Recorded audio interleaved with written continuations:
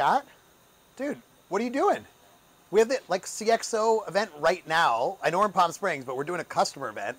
Got like 100 chief customer officers in the ballroom. What are you doing hanging out by the pool drinking a margarita?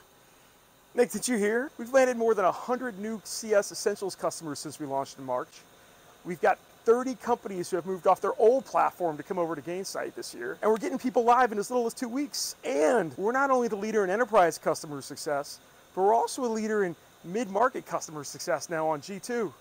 I'm celebrating. So, do you think we need to go back eventually to the event? I'm sure Kelly's got it. Yeah, she's got it.